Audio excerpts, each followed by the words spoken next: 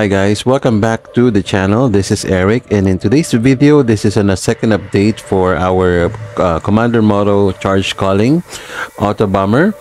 So as you can see, I've reached 1.5 billion DPS for this build just by simply investing 52 FEs, or roughly probably 50 or 55, or let's just say 60 FEs, because I also upgrade some of the gears here. But with that kind of investment, you can pretty much clear all the maps in T7 and also T8.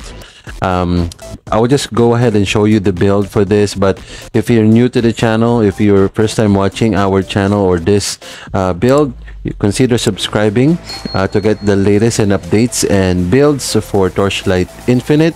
And also consider subscribing to get an update for the second update for, or the third update for this build. We're just trying to scale these things up. So let's go ahead and go over to our gear first to show you what we have so far. Okay, so let me just go ahead and show you what I got. So this one for imperishable meeting. So I bought this with 10% chance for minions to deal double damage together with energy shield, and I just simply enchant this for 21% minion max life. And I also got this from the Netherrealm drop. Cool. Together with this and this as well. Okay, so for the imperishable meeting touch, this is basically, I bought this for I think 1 FE. I'm gonna show you later about this. So it has damage mitigation with the energy shield, erosion rest, so basically some resistances. And then for mind fusion, of course, it provides 29% movement speed, and also it provides empower skill triggers dark gate for level 16. So that's why I changed my skill setup, because before I have dark gate in my skill, so I changed it to a different one, because whenever we cast elemental shock, it also triggered the dark gate. So that's 2 skills in one. We also have horn ring, as you can see here. I'll show you how much I bought all of these later. So together with another horn ring,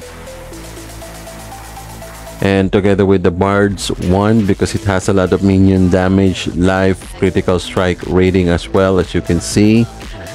Together with this one too, because what's important is max life of minions, damage, critical strike damage, and critical strike rating. Okay, for my resistances, as you can see, all capped. All 3 is capped. I'm still working with the cold resistance now, because I changed some of the setup here. Probably I might put the resistances or cold resistances in the slates and also in the soul candle, just to cap all of my resistances. Okay, all right, let's just jump over to the skills. So there, so still the same setup for Summon Grim Phantom with the servant damage, speed, mechanical modification, critical strike rating, and damage. So for my defensive skill, I have Frost Shield, because of our talent, it increases 10% of our defensive skill. So this one is really good. For mobility, we have Blink. I added Cursed instead of Dark Gate, so I have Electrocute now. And then with Elemental Shock, and I have removed the Summon Thunder Spirit. If it's up to you if you would like to put Summon Thunder Spirit, it provides also some offensive, but I'd rather go to Energy Fortress for now for more on Energy Shield together with the Rejuvenation. And we have Weapon Amp and Fearless with Stand as One and Aura Amplification. And then for my Soul Candle, we have of course Elemental Rest for our resistances with minion damage and also regain interval. This is not yet optimized, as I've said. Basically everything is still under the scaling period. So let's go over to the talent. So of course, God of Machines is very basic.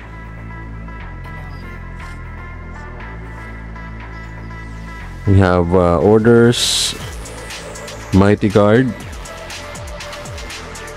and then for the second is Machinist.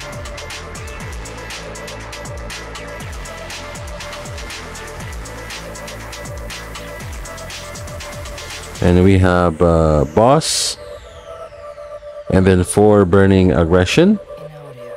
By the way, I forgot to mention, if you're just still leveling, just complete all of these talent nodes, but just simply skip this part, the cooldown recovery. You just have to get back with this once you fill in all the necessary talent nodes on the 3 talents, okay? Just leave this one alone for the meantime. Now let's just go over to Steel Vanguard.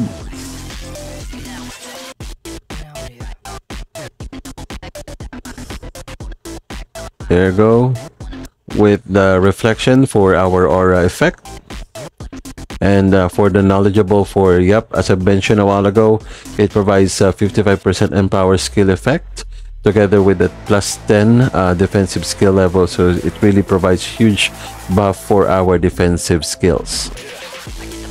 And then for the Statue of the God, so yep, there's a lot of changes here. In my previous video, I only have simple slates, but now we have upgraded some of these slates, especially with this Pedigree of the Gods. I purchased a Focus Strike because it provides area skill damage up to 40% for the minions at the center of the enemy, and together with this one, I just bought this just to simply provides minion damage again, mana and sealed mana as well, plus life, and the rest are just simply cooldown recovery, minion crits chance and damage, and lightning to attack. There. Now let's just jump over to the hero trait. I also changed some of the hero trait here. As you can see, I bought this. This is supposed to be legendary affixes. It's supposed to be here, but this is the only one that I got. It adds 1 to 2 physical damage for every 286 max life for minions, and of course minion max life. But the hero traits is still the same. I haven't changed this, but for this I add this one. Self-destruct and minion movement speed, and then 41 minion damage and 80% of my life to the base life of my minions. Okay, and then last but not the least, for the Pact Spirit, it's still the same. Nothing has changed. More on servant damage, speed, and life. Okay, you don't need to have a legendary here, guys. Just simply choose this simple Pact Spirit that has the same affix as this. And I also added some balance here because it has elemental rest, damage mitigation, and experience bonus. But it's up to you if you would like to go all the way servant damage on the Pact Spirit, but I just need to balance this just to have more survivability in the field.